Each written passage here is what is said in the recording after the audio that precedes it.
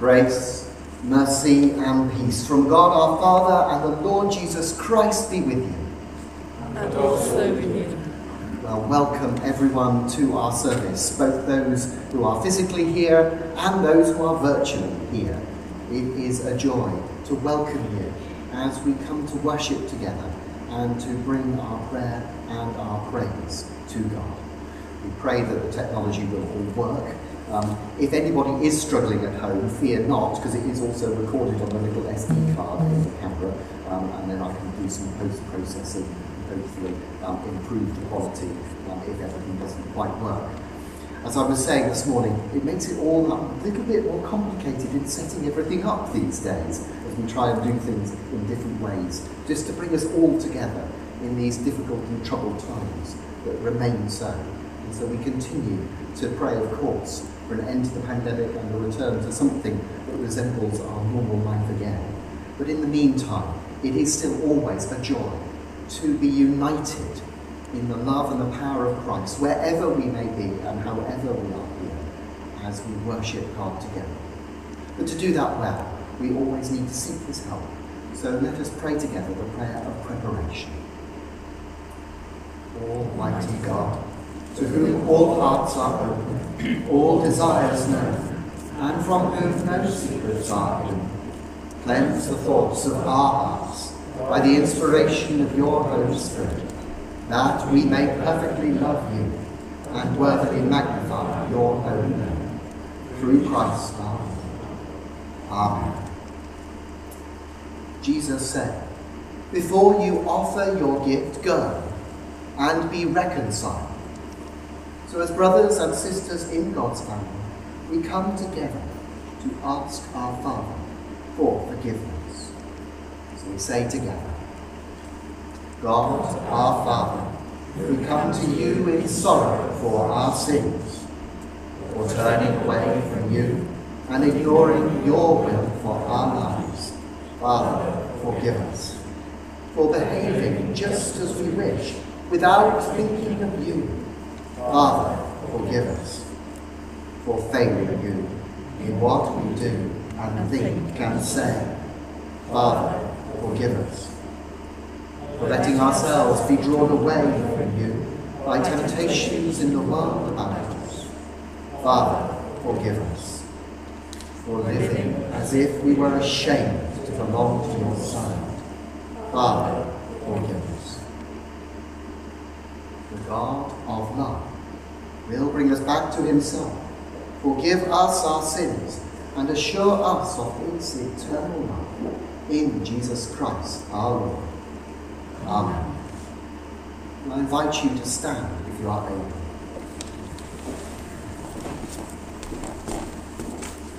Glory to God in the highest, and peace to his people on earth. Lord God, heavenly King, almighty God and Father, we worship you, we give you thanks, we praise you for your glory. Lord Jesus Christ, only Son of the Father, Lord God, Lamb of God, you take away the sin of the world. Have mercy on us. You are seated at the right hand of the Father. Receive our prayer. For you alone are the Holy One. You alone are the Lord. You alone are the Most High, Jesus Christ, with the Holy Spirit, in the glory of God the Father. Amen. Let us pray.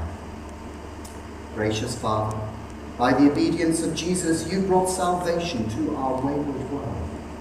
Draw us into harmony with your will, that we may find all things restored in him, our Saviour, Jesus Christ.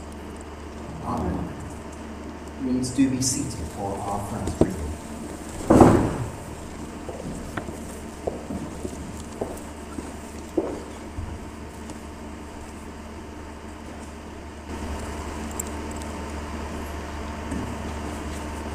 First reading is taken from the second letter of Paul to the Corinthians. You excel in everything, in faith, in speech, in knowledge, in utmost eagerness, and in our love for you. So we want you to excel also in this generous undertaking. I do not say this as a command, but I am testing the genuineness of your love against the earnestness of others. For you know the generous act of our Lord Jesus Christ, that though he was rich, yet for your sakes he became poor, so that by his poverty you might become rich. And in this matter I am giving my advice. It is appropriate for you who began last year not only to do something, but even to desire to do something. Now finish doing it, so that your eagerness may be matched by completing it according to your means. For if the eagerness is there, the gift is acceptable according to what one has, not according to what one does not have. I do not mean that there should be relief for others and pressure on you, but it is a question of a fair balance between your present abundance and their need, so that their abundance may be for your need, in order that there may be a fair balance. As it is written, the one who had much did not have too much, and the one who had little did not have too little. This is the word of the Lord. Thanks be to God. To give us time to just reflect on that reading, the generosity of God, and our call to be generous within the means that we have.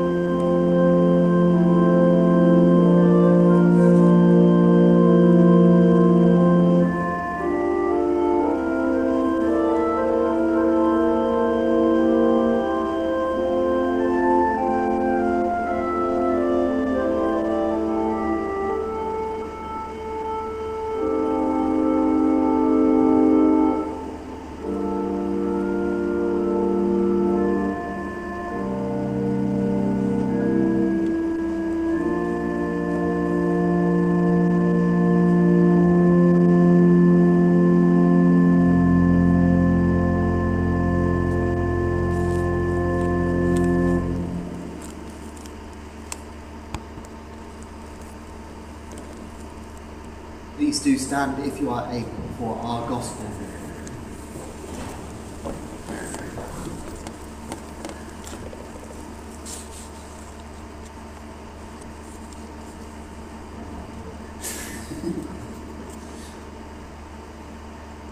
Hear the gospel of our Lord Jesus Christ according to Mark. Glory to you, O Lord.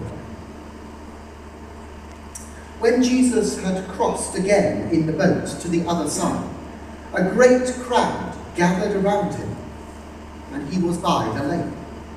Then one of the leaders of the synagogue, named Jairus, came, and when he saw him, fell at his feet and begged him repeatedly, "My little daughter is at the point of death. Come and lay your hands on her, so that she may be made well and live." So he went with him, and a large crowd followed him and pressed in on him. Now, there was a woman who had been suffering from hemorrhages for 12 years. She had endured much under many physicians and had spent all that she had, and she was no better, but rather grew worse. She had heard about Jesus and came up behind him in the crowd and touched his cloak. For she said, "If I but touch his clothes, I will be made well." Immediately, her hemorrhage stopped, and she felt in her body that she was healed of her disease. Immediately aware that power had gone forth from him, Jesus turned about in the crowd and said, "Who touched my clothes?" And his disciples said to him, "You see the crowd pressing in on you. How can you say, 'Who touched me?'" He looked all around to see who had done it. But the woman, knowing what had happened to her, came in fear and trembling, fell down before him and told him the whole truth. He said to her, "Daughter, your faith has made you well. Go in peace and be healed of your disease." While he was still speaking, some people came from the leader's house to say, "Your daughter is dead. Why trouble the teacher any further?"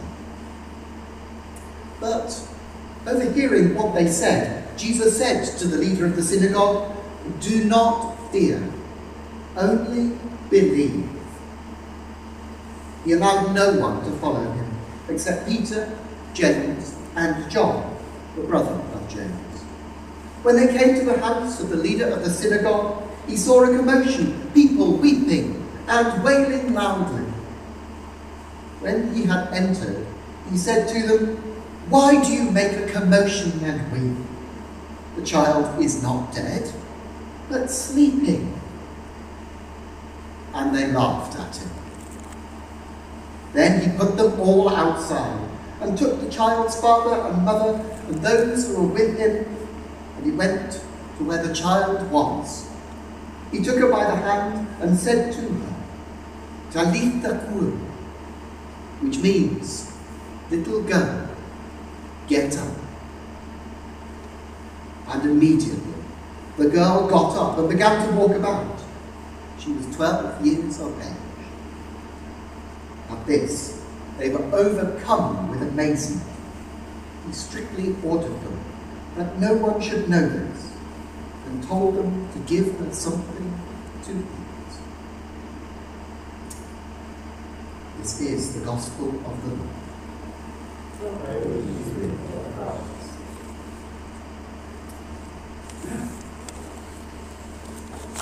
Please do be seated.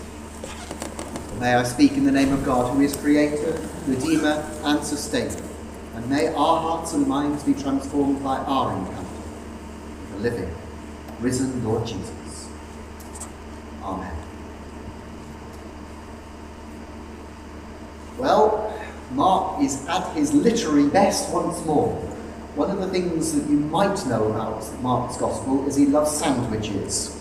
The proper name, he likes intercalated stories, but sandwiches, I think, works better because we understand that. So we have the bread and the story of Jairus, and then the complete story in the middle of that, of the healing of the unnamed woman. And it's a wonderful pair of stories of healings, because there are great similarities between them, and yet some differences that I think help us to think about what this means and what Jesus perhaps is saying to us in what he does. So first of all, you have Jairus, a leader of the synagogue, coming to Jesus and begging him for help. It's a reminder to us that not all of the leaders in the Jewish society at that time had a problem with Jesus. Many did indeed respect him. You have a tendency to sort of lump all of them together as, you know, all of the leaders were the bad lot and everybody else was all right. But actually many of the leaders, you might remember Nicodemus coming to him in secret, had great faith in him as well. And so Jairus comes to him, but here we have a Jairus who is desperate. His daughter is dying, he does not know what to do, and he goes in faith to Jesus, knowing what Jesus is capable of, what Jesus has done already, comes to him in that faith and says, "Come, I know you can heal my daughter." And there's an urgency to it, isn't there? There's an urgency. His daughter is on the point of death. Jairus has rushed to him. "Come now." And so Jesus, immediately recognizing that deep need, goes with Jairus. And of course, the people love to see the miracles that Jesus performs, so a great crowd follows to see what's going to happen next. You know, this was the theatre of the day. They wanted to see what would happen. Jesus has done so many great things. What is coming next? And so this great crowd is jostling and pressing around him as he walks to Jairus' house. And this woman, who has been suffering from these hemorrhages, we don't know the exact nature of the disease, but she's been bleeding for 12 years. So it's likely that with blood she was ritually unclean as well. And that being the case, not only is she suffering in terms of her health, but she is suffering socially. She is right on the margins of society. No one would go near her. No one would want to touch her. She is an outcast. But she knows what Jesus can do as well. And she doesn't even think that she needs to touch him. Just his clothes will be enough. What faith she has. And there is a boldness to her at this point. You know, she's willing to make her way through the crowd just to reach Jesus, just to be able to touch his clothes. And in faith knows that that will be enough to bring about her healing. And so she does it. And don't forget that this really is a bold move. Here is a woman who is an outcast, who is actually bold enough to make her way through the crowd, even knowing that if anybody recognised her, they'd know she was probably unclean and would shy away. But she goes and she touches Jesus' cloak. And she feels it within herself. She knows the power of Jesus working in her, and she is healed. Her faith has made her well, as Jesus is about to tell her. But Jesus stops. Can you imagine what Jairus might be feeling at this point? His daughter's on the point of death. There's an urgency, and Jesus stops and says, "Who touched me?" And this great crowd is all around, and you know, the disciples, in their usual way, go, "What on earth are you talking about? Everybody's touching you and jostling you. There's a great big crowd around. Why are you asking who touched you?" But Jesus knows someone has done this deliberately. That someone has done this because they know his power. And they need it. They need him in their lives for their healing. Jesus has felt the power go out of him and knows something has happened. It was interesting. Here is a human side to Jesus too, because he doesn't yet know what has happened. Who touched me? And the word that's used in the Greek, actually, as he looks around, is one of Jesus's glares. This isn't the nice, sweet Jesus. This is somebody has done something. They haven't asked, they've just come and done it. And so he's looking around and glaring. Who touched me? Might feel a bit like that in COVID times at the moment. That's like nervousness that's around. It's like, who touched me? So there's that glare. And so suddenly from that boldness that this woman had, she now comes in fear and trembling. She knows what she has done. She doesn't ask for healing, she's just taken it. And so she comes with fear and trembling before Jesus, and she tells him her story. Can you imagine what Jairus is feeling at the moment? Jesus has stopped, and now he's talking to this woman.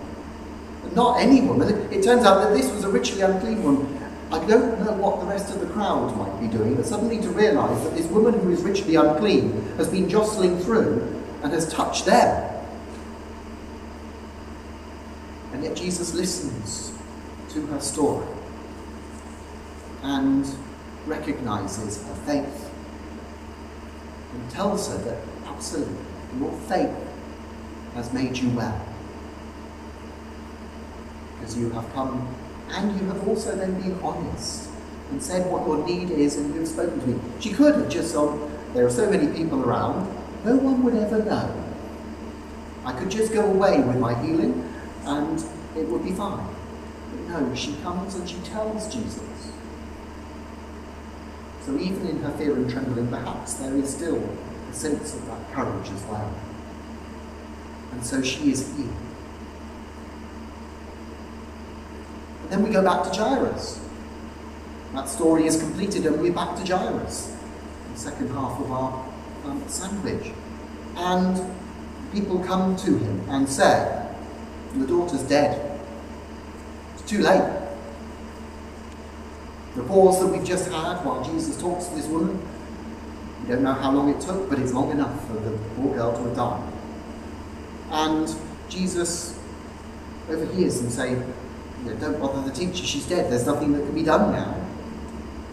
And she said, no, still coming. Then he encounters what would have been typical, arriving at the house. And we sometimes forget that culturally, what would happen is actually there would be professional mourners. So it wouldn't just be the family, but others would come from around and they would wail and weep to express the lamentation of the death of the girl. And this would be such a deep lamentation. Notice that the woman with the hemorrhages had been suffering for 12 years. And here we have a 12-year-old girl who is just at the point of puberty. And that point when they'd be thinking about where she might marry, that would be culturally the norm, is actually as a young teenager, they would be married.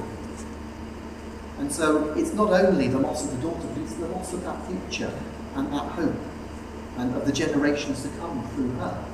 So there is a deep grief and a deep wailing and mourning. But Jesus says, oh no, don't worry, you can stop crying now. She's only sleeping. Of course, they know the truth. She's dead. There is no doubt about it. But of course, they're professional mourners, so the grief that they're feeling, isn't really that strong, shall we say. And so they laugh. Suddenly, the wailing is turned to laughing. They are laughing at Jesus for his diagnosis when he hasn't even seen the girl. The reason that they're standing out there, wailing and crying, is because she is dead. And they know she is dead, and there is no doubt about it. So Jesus says, go. Go away. You don't need to be here. He sends them away because partly they don't really care. And partly because they are no longer going to be needed, because Jesus knows what he is going to do. So he sends them away. We have no need of professional mourners, thank you very much. And he takes just his most trusted disciples with him. And he goes up to the room and he raises the girl from the dead. And she is restored. And again, there's that wonderful thing. Give her something to eat. This is a true bodily resurrection. A precursor, of course, of what happened with Jesus himself when he was raised from the dead. Bodily resurrection. Of course, we too share food. And so the whole hopes of the family are restored. It's not just the healing of the girl, but all their hopes and dreams are also restored. But Jesus is ultimately making no distinction between the great and the good, and the lowly and the outcasts. Here we have two healings. One where we have Jairus' daughter. Jairus is named, he's an important person, and Jesus is there for him. But Jesus is as much there for the woman who is on the margins, an outcast. Even though she isn't given a name here, she is just as important. Are we the same? Can we be the same? It's very easy for those that we know, those who we recognise in positions of authority and who are in the in crowd, so to speak, to work with them and serve them. That's the easy part.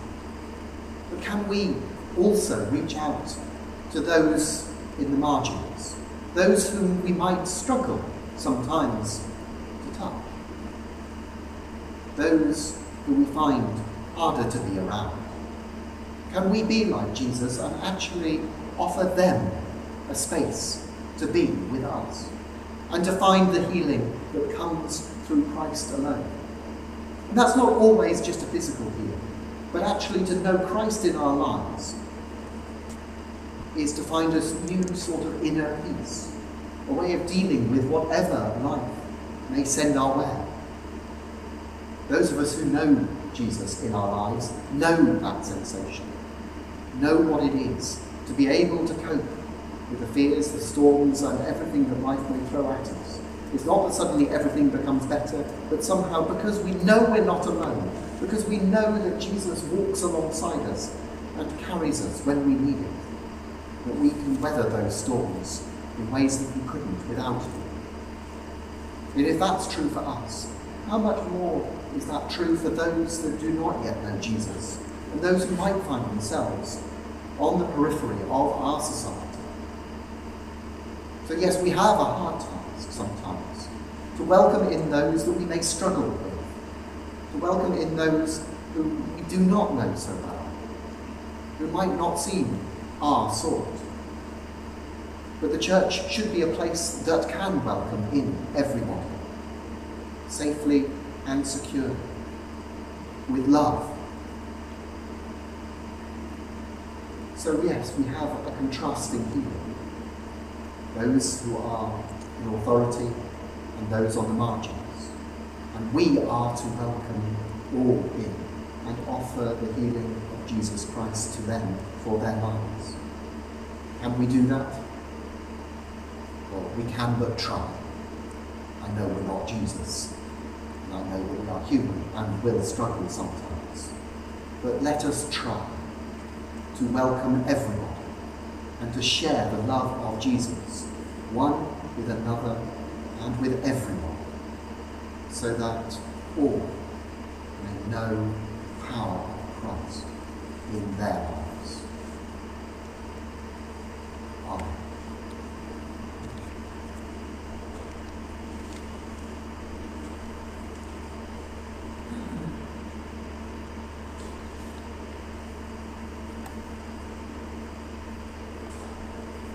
I invite you to stand, if you are able, as we declare together our faith in God, Father, Son, and Holy Spirit.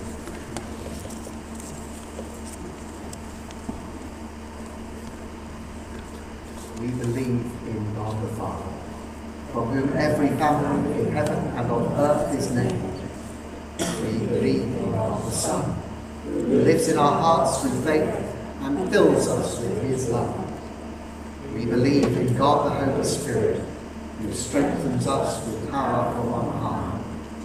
We believe in one God, Father, Son, and Holy Spirit. Amen. Please do be seated as we come to our Lord in prayer.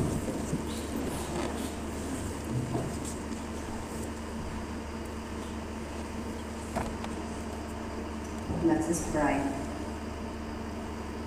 Everlasting God, we are gathered together in love and fellowship Hear us now as we bring before you our cares and our needs. We pray for your church throughout the world, for Christians everywhere, meeting in small house groups, in rural and town churches, and in great city cathedrals. Grant that we and all your people may be built up in our faith and show in our lives the love we see in Jesus. Lord, in your mercy, hear our prayer. Lord God, we give you thanks for our church here in Rapid and for our diocese. We pray for all who minister and preach and who enlarge and enrich our understanding of God and help us to respond to his love. Lord, in your mercy, hear our prayer.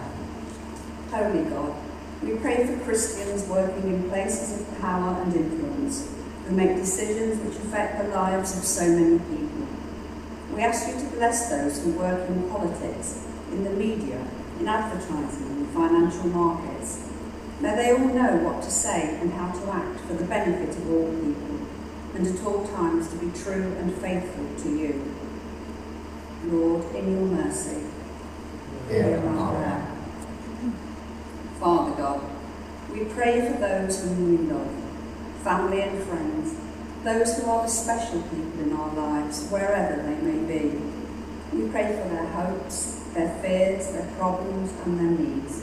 But most of all, we thank you for each one of them and for what they give and mean to us. Lord, in your mercy, hear our prayer. Merciful God, today's Gospel showed the tremendous faith of a sick woman. Help us to learn from this, that we should always pray and not give up, and that if we ask, it will be given to us. We raise before you now all those who need to touch the hem of Jesus' garments and receive health and healing in their lives, especially those affected in any way by coronavirus. We also commit into your caring hands those who have died, and we pray for all those who are mourning the loss of a loved one. Lord, in your mercy, hear our prayer. Gracious God, we have laid before you our concerns, and now we offer you our thanks and praise for all the blessings and gifts you lavish on us. In the weeks ahead, help us to keep the faith as deeply and passionately as Jairus and the woman at the lake. And we say together, Merciful Father, accept these prayers for the sake of your Son, our Saviour, Jesus Christ. Amen. Amen.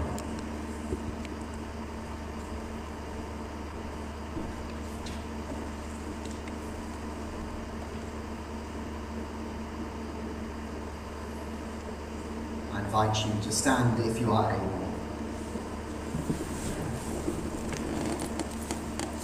In the tender mercy of our God, the dayspring from on high shall break upon us, to give light to those who dwell in darkness and in the shadow of death, and to guide our feet into the way of peace. The peace of the Lord be always with you. And also with you. Now do offer one another a sign of peace, physically with those that you are physically with, and socially distanced otherwise.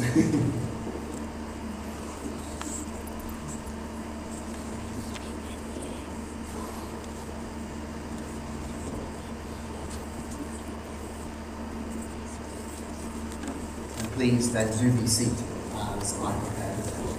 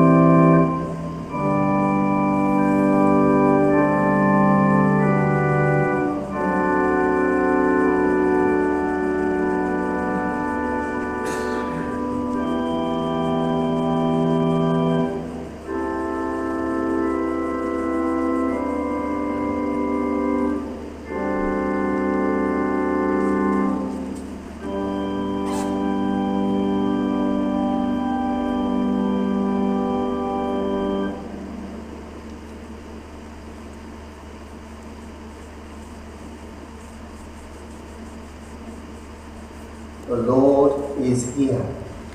His Spirit is with us. Lift up your hearts. We Lift them to the Lord. Let us give thanks to the Lord our God. It is right to give him thanks and praise. Blessed are you, Lord God, our light and our salvation. To you be glory and praise forever. From the beginning you have created all things, and all your works echo the silent music of your praise. In the fullness of time, you made us in your image, the crown of all creation. You give us breath and speech, that with angels and archangels and all the powers of heaven we may find a voice to sing your praise. Holy, holy, holy Lord, God of power and might, heaven and earth are full of your glory. Hosanna in the highest. Blessed is he who comes in the name of the Lord. Hosanna in the highest. How wonderful the work of your hands, O Lord. As a mother tenderly gathers her children, you embrace the people as your own. When they turned away and rebelled, your love remained steadfast. From them you raised up Jesus, our Saviour, born of Mary, to be the living bread, in whom all our hungers are satisfied. He offered his life for sins, and with a love stronger than death, he opened wide his arms on the cross. The night before he died, he came to supper with his friends, and taking bread, he gave you thanks. He broke it and gave it to them, saying, "Take, eat. This is my body, which is given for you. Do this in remembrance of me."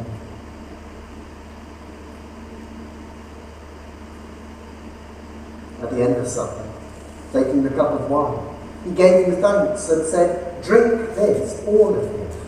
This is my blood of the new covenant, which is shed for you and for many for the forgiveness of sins. Do this as often as you drink it, in remembrance of me."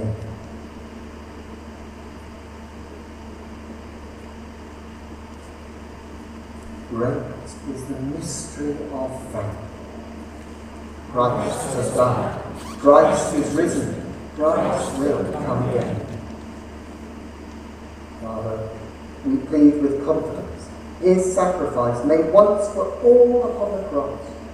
We remember his dying and rising in glory, and we rejoice that he intercedes for us at your right hand. Pour out your Holy Spirit as we bring before you these gifts of your creation. May they be for us the body and blood of your dear Son. As we eat and drink these holy things in your presence, form us in the likeness of Christ, and build us into a living temple to your glory.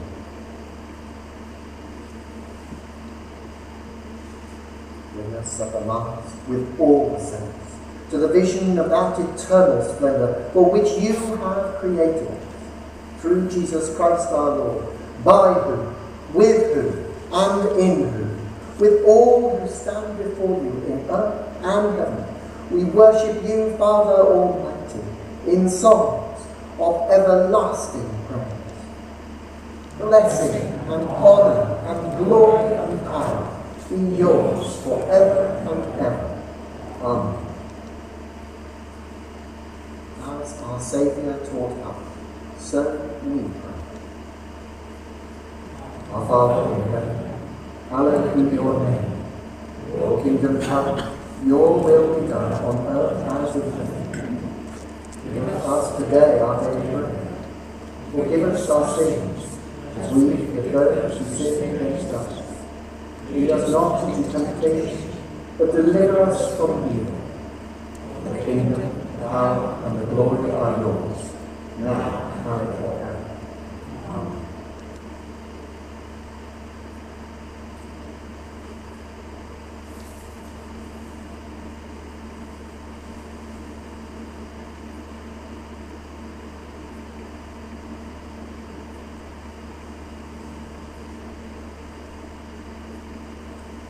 break this bread, to share in the body of Christ. For we are one body, because we all share in one bread.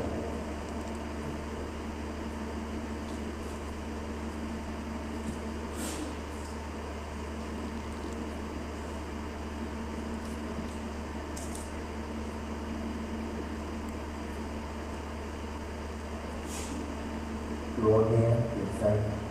Receive the body of our Lord Jesus Christ, who died for you. Feed on him in your hearts by faith, with thanksgiving. And all are welcome at the Lord's table. We are still receiving in one kind only at the moment. Of course, you know that that is full communion. And please, anyone baptized is very welcome at the Lord's table. But if you would just prefer to come up and receive the blessing, that is also absolutely.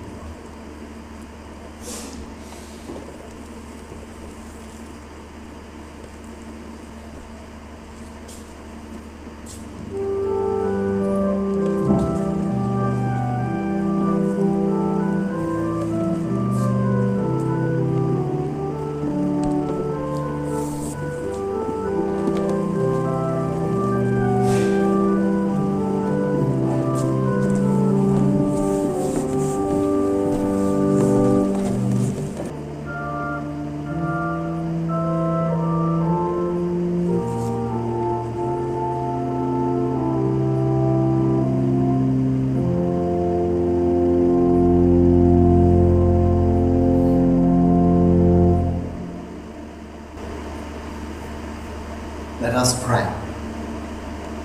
Eternal God, comfort of the afflicted and healer of the broken, you have fed us at the table of life and hope. Teach us the ways of gentleness and peace, that all the world may acknowledge the kingdom of your Son, Jesus Christ, our Lord.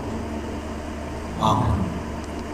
And we say together, Almighty God, we thank you for feeding us with the body of your Son, Jesus Christ.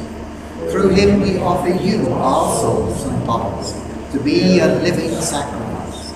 Send us out in the power of your Spirit to live and work to your praise and glory. Amen. Just a few notices, just a reminder of all our services, both online and live streamed. But importantly, next one, we have our confirmation service here, and we have candidates from across the deanery, but please do pray especially for Rebecca Garrett, and for Bruce Scott and for Linda Jones, who will be received into the Church of England from our benefits, as well as those from St Crispin's from Broadston, from St Peter's in Renfield, and All Saints in Newtown Linford. So do pray for that. We have 7 people together. Sadly, that means because we still have to do social distancing and so forth, we have to limit numbers, but we will be attempting to live stream the service. And Richard Trafui, who used to work in IT, who is the area dean, is going to be attempting to help us with all of that, so it should be much more professional than I ever manage. No pressure, Richard. Everyday spirituality. There is an opportunity either on Zoom or at Coptoak to actually just explore a little bit about how we just maintain our connection with God. And so if you would like to join in with either of those, either by Zoom on Tuesday or at Coptoak, do email M&M bookings, or if you would like me to do that on your behalf, just let me know, and I will drop you later. I know a couple going to Coptoak from Groovy, so you're very welcome to join in with that, as we just continue to explore how we maintain our connection with God just in our everyday lives, because God is always there for us.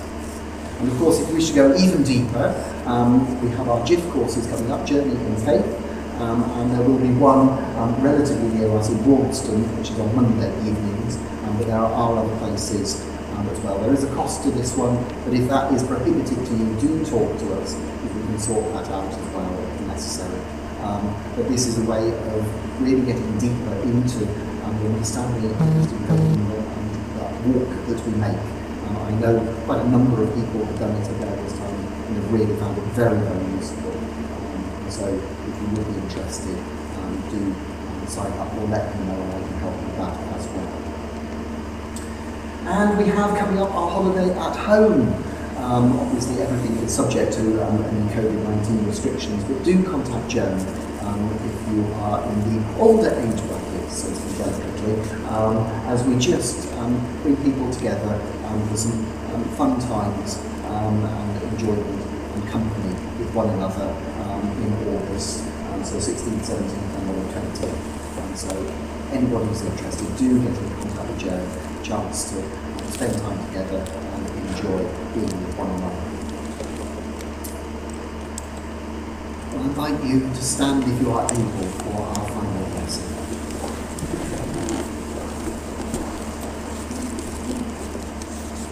Christ, whose glory is in the heavens, fill this house and illuminate your hearts, and the blessing of God Almighty, the Father, the Son, and the Holy Spirit, be among you and remain with you, and all whom you love, now and always.